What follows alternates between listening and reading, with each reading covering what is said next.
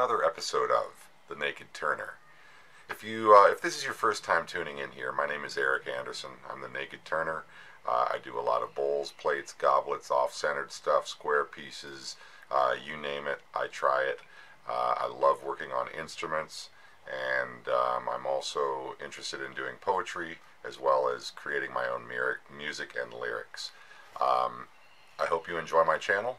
Please watch as I get into this next episode where I'll be taking a piece of wood that was sent to me by a gentleman from Australia by the name of Les. Les from Oz, thank you very much. You sent me a couple pieces recently of some wood which I have not turned before, one of which was Solomon Islands ebony, as well as this piece of what he believes to be acacia. Thank you very much. I'm going to be starting on this piece of acacia today, and I'm just going to be roughing it into a blank cylinder, I believe, for creating a small canister.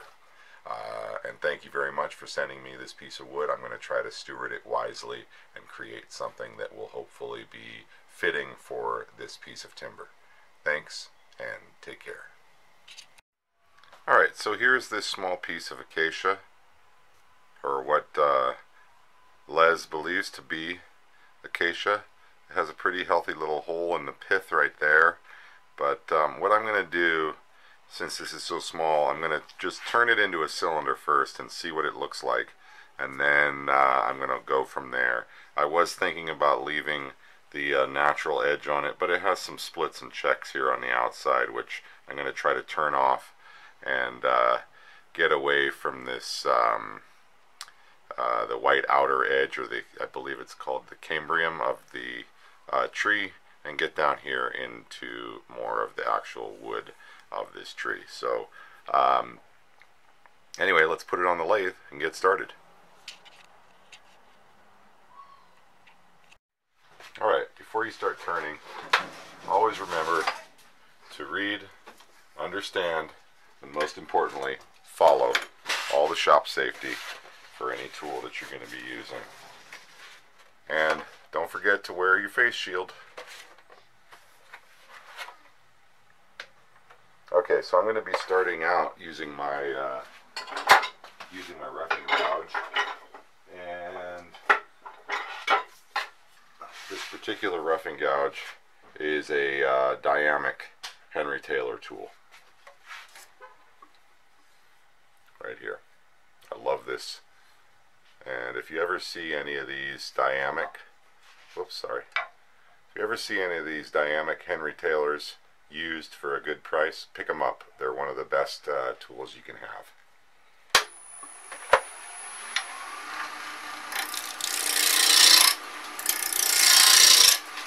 I'm spinning up around 1700 RPM.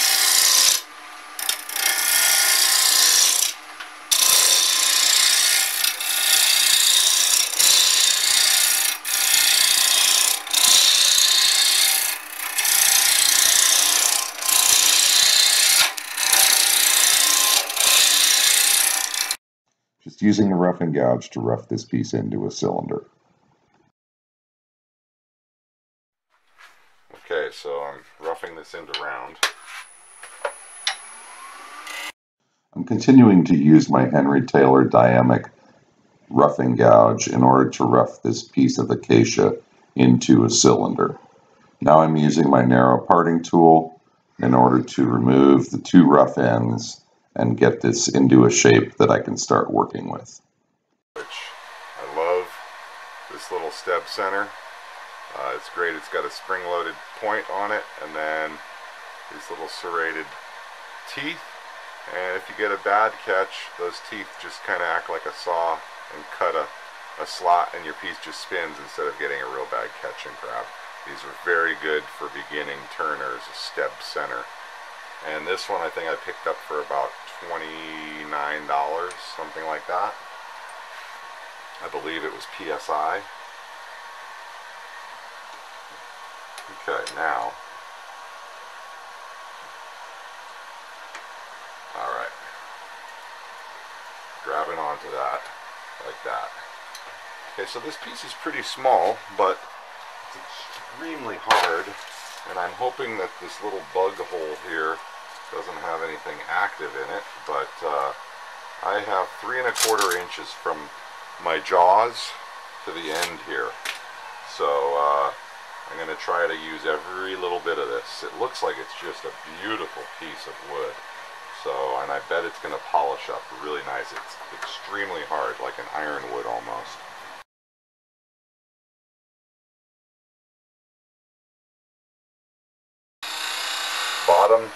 Bottom third of the tool. Approximately 45-degree cutting bevel.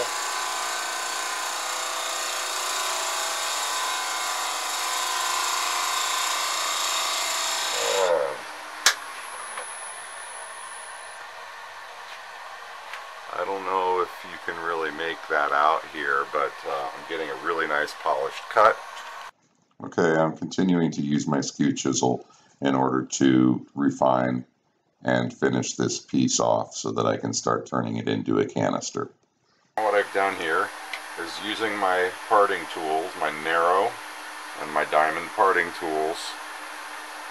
I'm taking and I've made a shoulder here, or a tenon, and then I left, hopefully you can see this, yeah you can, if you look right in here, let me get a pointer here, if you look right in here, you'll see I left a little shoulder here that's corresponding to the end of this side of the tenon, right where I parted it off, just a tiny little bit, like a 1/64 of an inch that I've left sticking off the face of the box. That will help me later when I come back to size the hole for the tenon on the lid. Okay, so now I'm just about to part through, so I take my parting tool in my left hand and I use my right hand to grab on to the lid as I part it off. And there you go. That lid is parted off. And you can see I have a fairly healthy hole here in the pith of this tree. There's right there, so I'm going to fill that in. But before I do that, I'm going to go about hollowing the canister out. Alright, so I'm going to start hollowing out the inside of this piece. Bring my quill out till it's reading 1 inch, and then turning my speed down. This is a really hard wood, so I'm going to turn down to about 300, and right there, right around 300 RPM. Now I'm bringing my quill back to 1 inch, advancing until I'm just touching that edge. And now what I'm going to do is say, okay, I want to go in here approximately 2 1/8 inches. Alright, so I'm going to advance my quill until I'm in 2 1/8 inch.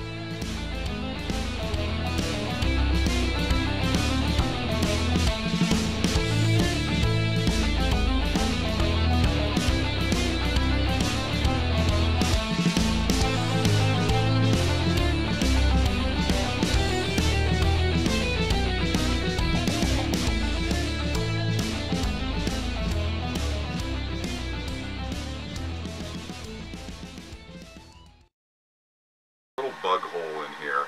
I'm putting some CA glue down into this little bug hole with a little bit of the dust that I've been generating into that CA glue, and then I'm just letting it harden up now.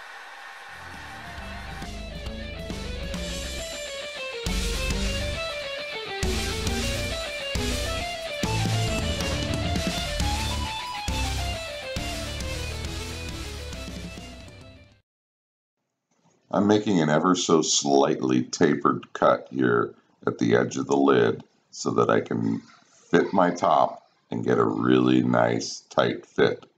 And that way, if I need to, I can do what I'm about to do here in a second, where I take away a little right there of the lip, and that gives me a nice tight fit.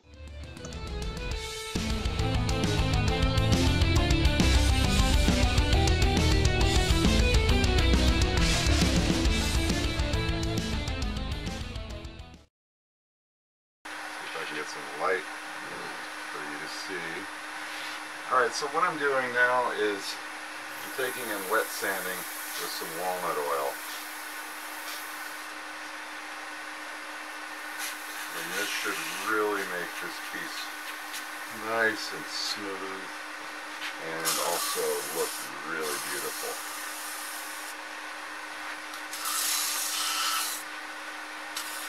Sanding off.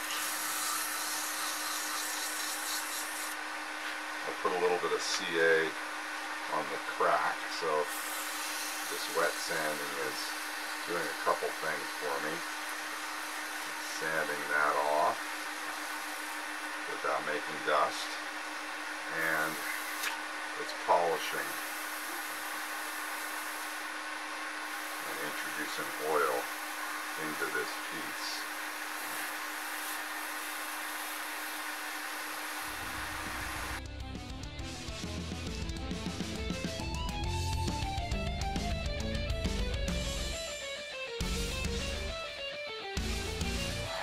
Alright, so here's the canister. It turned out extremely beautiful, Les, from Australia. Thank you so much for this wonderful little piece of acacia.